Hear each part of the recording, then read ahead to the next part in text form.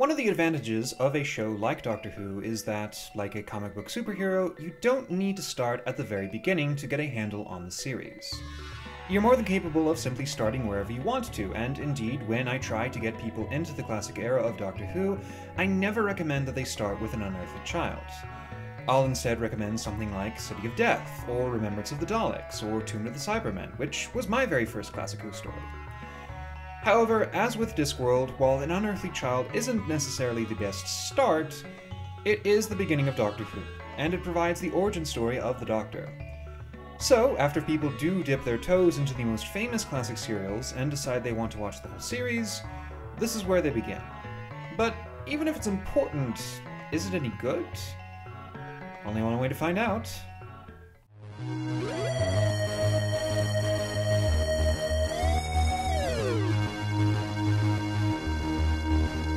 An Unearthly Child is, depending on who you ask, one 4-episode serial or 2 separate serials, the first being 1 episode and the next being 3.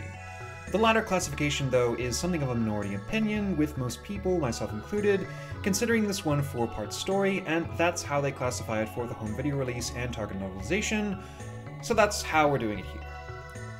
An Unearthly Child is mainly known for 2 things. Firstly, as we mentioned earlier, it's the first Doctor Who story, the one where it all started. But secondly, and less happily, it's infamous for the legal battles waged by the son of the author of its screenplay, which has resulted in it being the only classic serial to not be available on BBC iPlayer as of the making of this video.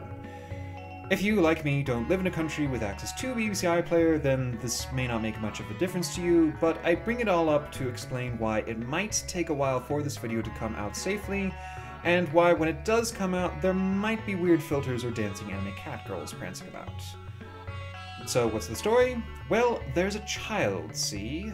Susan Foreman, and there's just something, dare I say, unearthly about her. Yes, she excels at certain subjects at school, yet she doesn't understand some of the most basic everyday information. For example, she's far better at chemistry than her science teacher, Ian Chesterton, but when talking to her history teacher, Barbara Wright, she revealed an assumption that the UK was using decimalized currency of all things. Curious about their student, Ian and Barbara both ask about her home life but find details sparse and Susan tight-lipped, which turns their curiosity into worry. Fearing potential domestic abuse or neglect, instead of shrugging their shoulders, Ian and Barbara decide to follow Susan home. To their surprise, though, home turns out to be a junkyard, inside of which is an old man and a police box. Hearing Susan's voice in the box, Ian and Barbara break inside, but the old man subsequently kidnaps them and whisks them away in the police box that is actually a time machine, and Ian and Barbara must find a way to get back home. If you watch An Unearthly Child after watching New Who, or even after watching most classic Who stories, you'll probably be quite shocked by it. Indeed, almost nothing you recognize from the show is in the serial, and that which is always just slightly different from the form you're familiar with. Case in point, while the TARDIS is largely the same magic box we're familiar with, and is just as much a piece of junk then as it is now, the name TARDIS is one that Susan made up, rather than what the Time Lords call all their time travel machines. And as for the Time Lords, no mention of them is made here at all. At this point, we know nothing about the Doctor, only that he comes from a time and place not of 1960s Earth, and that he is a horrible old man. Yes, this Doctor is much more Dr. Smith than the Doctor Who we all know and love. He's petty, childish, bombastic and brash, and an altogether unpleasant individual. If anything, he's a millstone around Ian and Barbara's necks as they attempt to survive the harsh realm they've been thrust into, and he even goes so far as to try and bash a wounded caveman's head in because he was slowing down their escape. Quick side note here, but this is actually a scene that gets referenced and replicated in other Doctor Who episodes, and is often pointed to demonstrate how far the Doctor's come as a character since his introduction. What intrigued me about it as I rewatched the serial this time, though, was that it doesn't actually play out the way it does in future references. In callbacks to the scene, the rock is held high above the head, poised to be brought down on top of another head. But in the original story, the Doctor's rock is small and sharp, with him slipping it stealthily into his sleeve so he can kill the caveman with a much more calculating cruelty. The rock raised high image does actually occur in Child, but it doesn't involve the Doctor. It happens instead during the final confrontation between the 2 rival cavemen, whose power struggle the TARDIS team stumbled into by accident. However, I can see why the scene of the Doctor and the Wounded Caveman gets referenced so often, because despite almost nothing in the serial reflecting the elements we've come to regard as axiom of Doctor Who, this one scene demonstrates the central underlying thesis of the show. The Doctor is not yet the Doctor in An Unearthly Child. He doesn't even call himself that, the name being something Ian and Barbara call him for lack of a better name available. And when the old bastard is about to kill the caveman, it's Ian who stops him. This is fascinating because typically the Doctor is the one who does that sort of heroic thing, who helps people become better versions of themselves. But at this point in time, it's the Doctor who needs to become better. The story of An Unearthly Child is driven by people being weak in some capacity and by other people inspiring them to do better. Each of the 4 TARDIS travelers helps comfort, uplift, or save each other in some way, and the plot is all about them helping a tribe of cavemen make fire. However, what's important is that this inspiration has ripples far beyond the characters' actions, and not all of these ripples are positive. Yes, by the end of the story, our heroes have helped uplift a tribe of cavemen, but only just a little bit. The said tribe's own prejudices and weaknesses cannot be rectified from a single act of intervention, however benevolent. And while Team TARDIS has learned to at least work together, they are far from trusting one another. At this point, you couldn't even say that they like each other that much. But with the TARDIS as unpredictable and uncontrollable as always, it looks like Team TARDIS are stuck together, for better or for worse.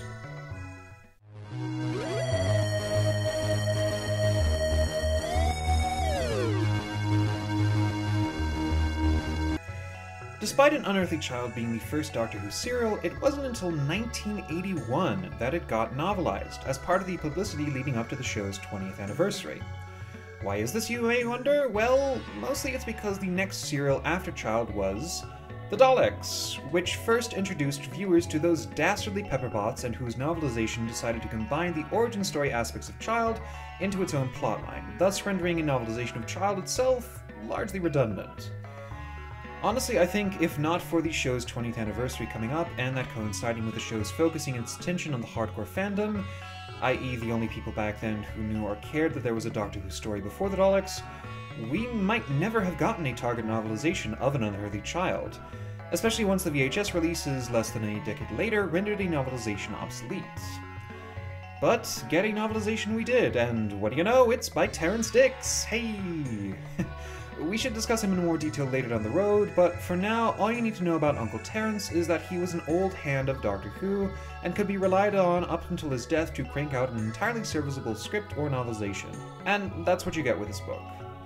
There's not too much difference between the plot of the serial and the plot of the novel. Ian and Barbara notice their student Susan is strange, they investigate, stumble into the TARDIS, are kidnapped by the Doctor, and subsequently get captured by cavemen in the midst of a power struggle they have to escape. Apart from a few stray scenes and lines and jokes about how, yes, there really was once a time when England did not use decimalized currency, and walkie-talkies were thought of as hulking monstrosities only army men used, the novel and the serial are pretty much interchangeable. The only major differences between the two works I can see is that the novel adds a scene detailing the aftermath of Ian and Barbara's disappearance and the effect it had on the community. And it also has Susan ding the radiation meter at the end to explain why it suddenly sprang to life without warning in the original serial's ending. And yeah, this kind of makes sense. If the impetus behind this Target book was to remind everyone that there was a Doctor Who story before the Daleks, then you would want to preserve as much of that story as possible in its pages. And given Terrance Dicks' primary skill being able to evoke much with few words, he was probably the best candidate to cram as much of the serial story as anyone could into a bite-sized paperback. More than that though, the story of An Unearthly Child is really quite good. I mean, yeah, it doesn't resemble Doctor Who as most people recognize it, and there's a bit of the old Billy Hartnell racism there. Now, don't get exasperated, Susan. Remember the Red Indian. When he saw the first steam train, his savage mind thought it an illusion too. But it's tightly plotted, well-paced, and a lot deeper than you might expect. I certainly found it a lot more enjoyable than I expected when I rewatched it recently.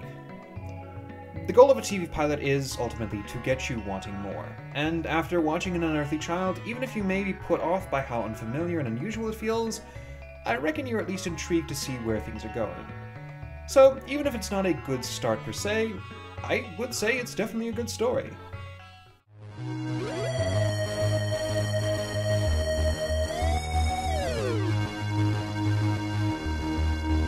Since the story of the Unearthly Child serial and novel are pretty much the same, and since there aren't any missing episodes of the serial, I think I can safely side with the serial on this one. So that's 1 serial, 0 novel thus far. Given how many Terrance Dicks novelizations there are out there, I'm eager to see if any of them exceed their source material, or if an Uncle Terrance novel by definition will only ever be a faithful adaptation of the TV serial. The only way to find out, though, is to keep at the series, so I'll see you in the next one. In the meantime, if you like this video and would like to help this channel out, please consider liking, commenting, or subscribing.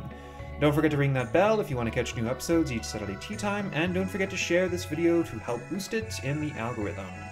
Thank you all for watching, and a special thank you to the BBC, Dominic Noble, and the Coburn Estate for not suing the pants off of me. Bye bye.